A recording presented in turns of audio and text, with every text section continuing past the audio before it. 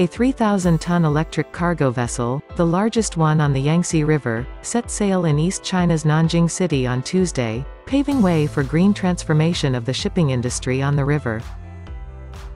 在原来用油的时候，一年的耗油量大概在300吨左右。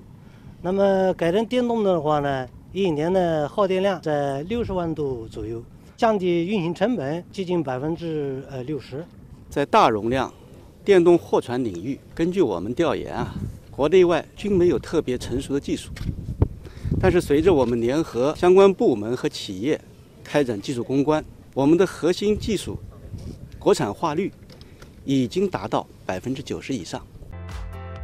The ship, converted from a fuel-powered ship, is expected to accelerate the electrification of large bulk carriers and low-carbon transformation of shipping. According to the shipbuilder, the average tonnage of cargo ships in the Yangtze River basin is 2,500 tons. The use of the electric ship means that more than 80% of the cargo ships on the river can be electrified. The transformation process can take as short as half a year for a ship. With a storage of 2,200 kilowatt-hours, the 2 sets of removable batteries on the electric ship's deck can be fully charged at dock in 3 hours and can support the ship to sail at least 120 kilometers.